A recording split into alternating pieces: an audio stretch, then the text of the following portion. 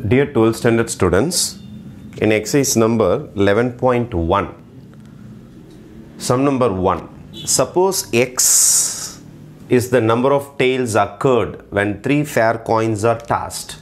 அப்போ 3 fair coins are tossed அப்படின்னா நம்ம probabilityல sample space என்னென்ன எழுதுவோம்னா triple h எழுதுவோம், triple h இதை மட்டும் t ஆ மாற்றுவோம், double h t இதை reverse ஆ மாற்றுவோம், THH சென்டரில் மட்டும் ஒரு T போடுவோம், THT இதை திருப்பி போட்டாலும் அதே தான் வரும். அதே மாதிரி ட்ரிபிள் T ஸ்டார்ட் பண்ணுவேன், நடுவில் சாரி இதை மட்டும் H மாற்றுவேன், டபுள் TH இதை திருப்பி போடுவேன், HTT HTT சென்டரில் மட்டும் மாற்றுவேன், THT.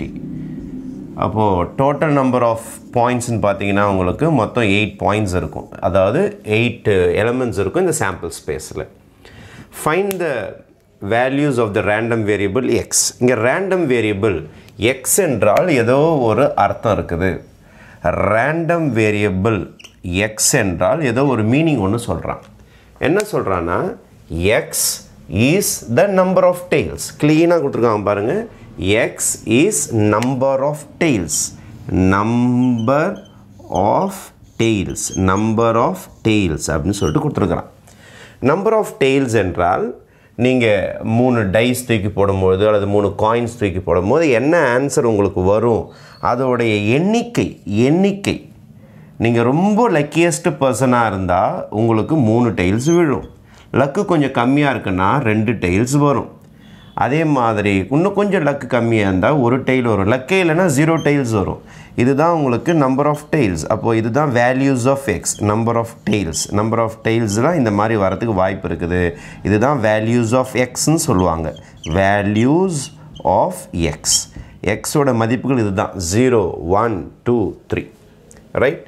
இதுதான் number of tails. Number of tails இதான் வரும், இதை தாண்டியும் வராது, இதோட கம்மியாக வராது. அப்போ ரேண்டம் வேரியபிள் எக்ஸ் என்றால் என்ன மீனிங், டெய்லோட எண்ணிக்கை. ரொம்ப லக்கியஸ்ட் பர்சன் அந்த தூக்கி போடும்போது 3 காயின்ஸ் டெய்ல்ஸ் விடும், லக்கு குறைய 0 டைல்ஸ் வரைக்கும் வரும். இதுதான் உங்களோட random variable. Find the values of random variable. Random variable வேல்யூஸ்லாம் கண்டுபிடிச்சிட்டேன், இதான் வேல்யூஸ் ஆஃப் ரேண்டம் வேரியபிள்.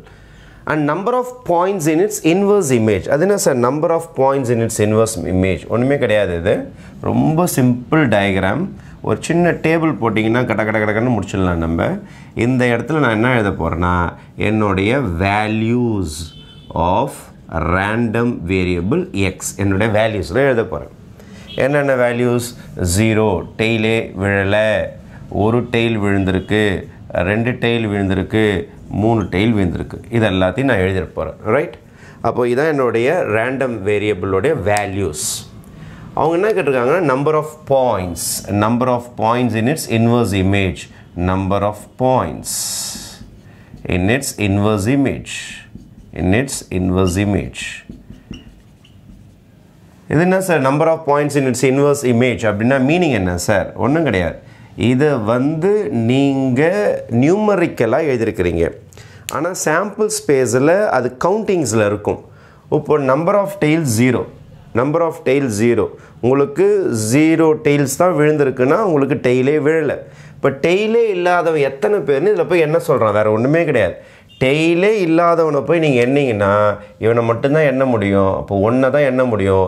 இதுதான் உங்களோட இன்வர்ஸ் இமேஜ். நம்பர் ஆஃப் பாயிண்ட்னா இந்தமாதிரி எத்தனை கிடைக்குன்னு கேட்கும், 1 தான் கிடைக்கும், அதுதான் நம்பர் ஆஃப் பாயிண்ட்ஸ், 1 தான் கிடைக்கும். அதே மாதிரி ஒரு டெய்ல் வர மாதிரி எத்தனை கிடைக்குன்னு தேட சொல்கிறான், ஒரு டெய்ல் வர மாதிரி எத்தனை கிடைக்குன்னு தேட சொல்கிறான். இதோ பாருங்கள், 1 கிடைக்கும், 1. ஒரு டெய்ல் வர மாதிரி இதோ 2, ஒரு டெய்ல் வர மாதிரி இதோ 3, ஒரு டெய்ல் வர மாதிரி 3 கிடைக்கும். அப்போ ஒரு டெய்ல் வர மாதிரி 3 கிடைக்கும். அதை தான் கவுண்ட் பண்ண சொல்கிறான். எத்தனை சாம்பிள் ஸ்பேஸில் எலமெண்ட்ஸ் இருக்குன்னு கவுண்ட் பண்ணி போடுங்க என்றது தான் உங்களுக்கு number of points in it's inverse image. 2 டெய்லுக்கு இதெல்லாம் கவுண்ட் பண்ண சொல்கிறான். 2 டெய்ல் இதோ பாருங்கள், 2 டெய்ல் 1 இருக்குது, இதோ 2 டெய்ல் 2 இருக்குது, இதோ 2 டெய்ல் 3 இருக்குது. அப்போ மொத்தம் 3 சான்சஸ் இருக்குது, உங்களுக்கு 3 பாயிண்ட்ஸ் கிடைக்கும் இன் இட்ஸ் இன்வர்ஸ் இமேஜ். இதுதான் இன்வர்ஸ் இமேஜ். அதை பாயிண்ட்டாக சொல்கிறேன், ஃபஸ்ட்டு செகண்ட் தேர்ட் 3 எலமெண்ட்ஸ் இருக்கிறது தான் நம்பர் ஆஃப் பாயிண்ட்ஸ். 3 டெயில் விழற மாதிரி தேட சொல்கிறாங்க. இப்போ 3 டெயில் விழற மாதிரினா அது ஒன்றே ஒன்று தான் இருக்குது, இது ஒன்றே ஒன்று. இதை கவுண்ட் பண்ணிங்கன்னா உங்களுக்கு சாம்பிள் ஸ்பேஸில் எத்தனை பேர் இருக்கிறாங்களோ அது வந்துடும். அப்போ டோட்டல் நம்பர் ஆஃப் பாயிண்ட்ஸ்னு பார்த்தீங்கன்னா உங்களுக்கு டோட்டலாக எத்தனை வரணும்? 8 பாயிண்ட்ஸ் தான் வரணும். ஏன்னா நம்ம சாம்பிள் ஸ்பேஸ்லேருந்து தான் நம்ம இதை எடுத்துருக்குறோம். அப்போ டோட்டல்னு நீங்கள் கணக்கு பண்ணிங்கன்னா